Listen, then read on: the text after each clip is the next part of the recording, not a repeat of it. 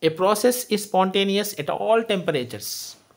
A process is spontaneous at all temperatures when delta H is negative, exothermic reaction. When delta H is negative, exothermic reaction, and delta S is positive.